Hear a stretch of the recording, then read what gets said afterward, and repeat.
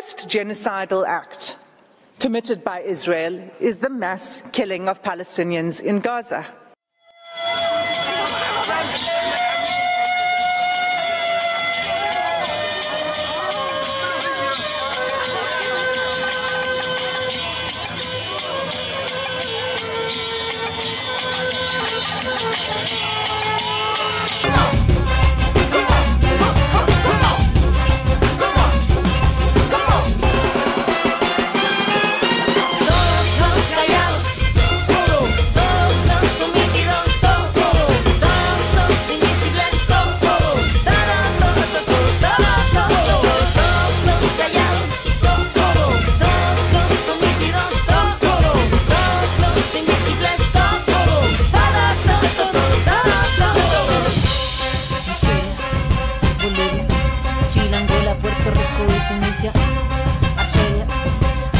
Guatemala, Nicaragua, Mozambique, Costa Rica, Camerún, Congo, Cuba, Somalia, México, República Dominicana, Tanzania, fuera Yankee de América Latina, franceses, ingleses y holandeses, yo te quiero libre Palestina.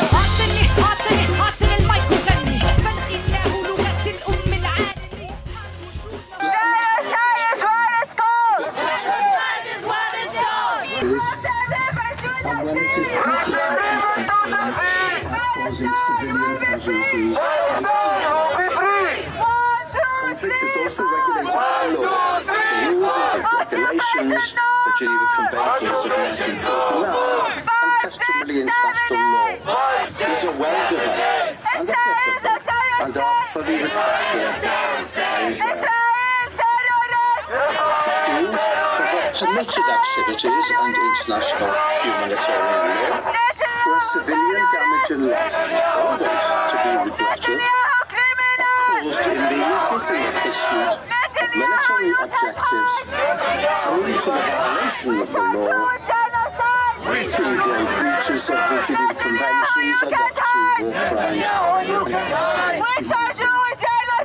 We charge you with genocide! Stop committing genocide! You're committing genocide! Free Palestine! Free Palestine! It is a privilege to appear on behalf of the Republic of South Africa in this case of exceptional importance. It's a case that underscores the very essence of our shared humanity as expressed in the preamble to the Genocide Convention. It's my task to address the Court on the genocidal acts that have led to this urgent request for provisional measures under Article 41 of the Statute of the Court. South Africa contends that Israel has transgressed Article 2 of the Convention by committing actions that fall within the definition of genocide. The actions show a systematic pattern of conduct from which genocide can be inferred. Allow me to place these acts in context. Gaza is one of the two constituent territories of the occupied Palestinian territories, occupied by Israel since 1967. It is a narrow strip of approximately 365 square kilometers, as depicted in the map now displayed. Israel continues to exercise control over the space, territorial waters, land crossings, water, electricity, electromagnetic sphere, and civilian infrastructure in Gaza, as well as over key governmental functions. As the Honourable Minister has said, entry and exit by air and sea to Gaza is prohibited, with Israel operating the only two crossing points. Gaza, which is one of the most densely populated places in the world, is home to approximately 2.3 million Palestinians, almost half of them children. Stop bombing children! Stop bombing children! Stop bombing children!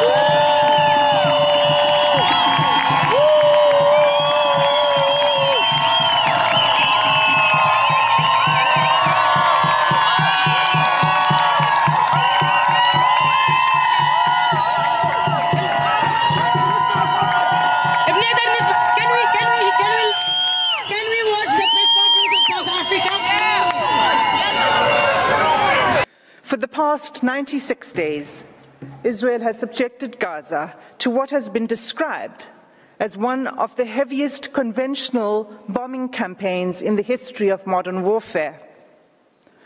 Palestinians in Gaza are being killed by Israeli weaponry and bombs from air, land, and sea.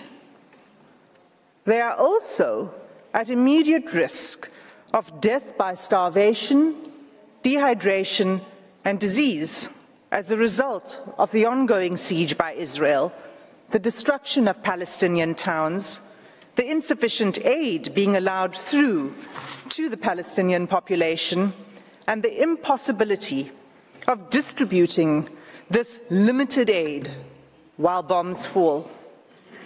This conduct renders essentials to life unobtainable.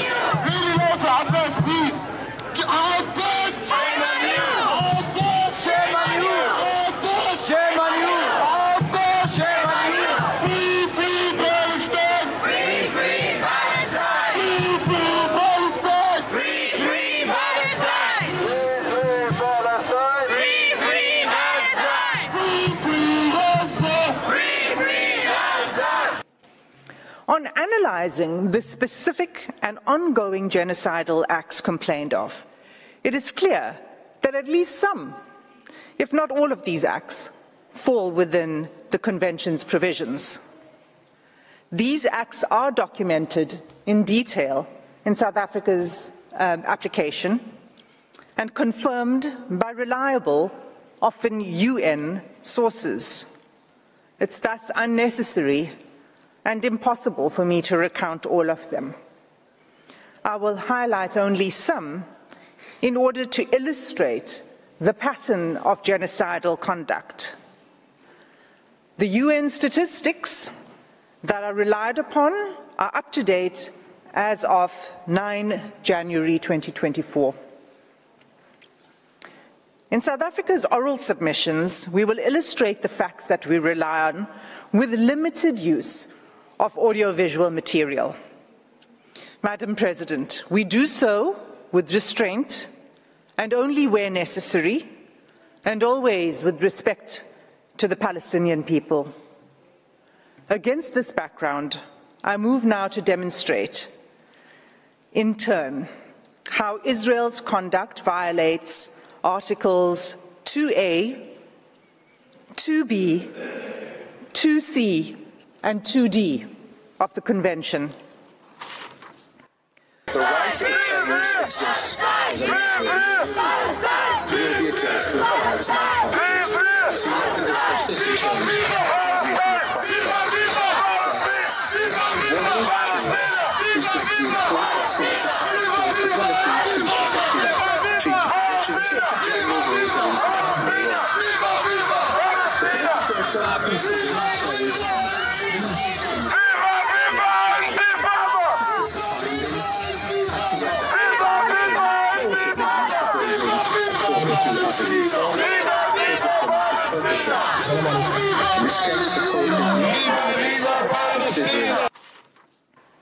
The first genocidal act committed by Israel is the mass killing of Palestinians in Gaza.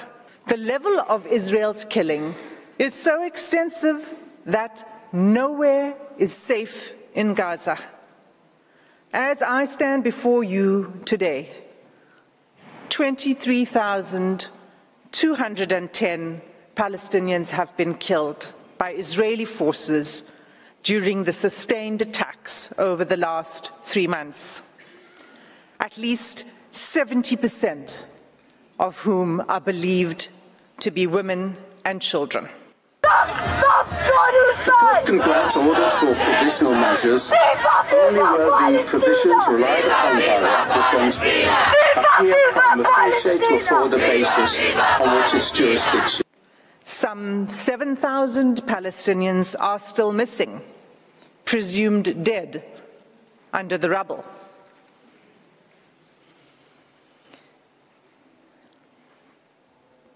Palestinians in Gaza are subjected to relentless bombing wherever they go. They are killed in their homes, in places where they seek shelter, in hospitals, in schools, in mosques, in churches, and as they try to find food and water for their families. They have been killed if they failed to evacuate. In the places to which they have fled, and even while they attempted to flee along Israeli-declared safe routes. The level of killing is so extensive that those whose bodies are found are buried in mass graves, often unidentified.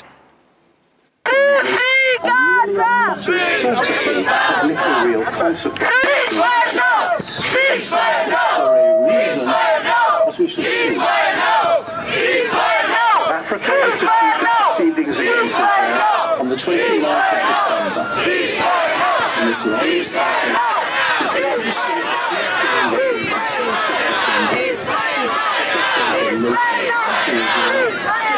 concerns about genocide in Gaza. The application further states that Israel is not to South Africa's This is incorrect.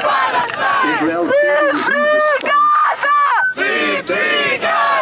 South Africa that the note has been forwarded to capital and that a response in the Department of International Relations to settle anything at his earliest convenience in order to discuss.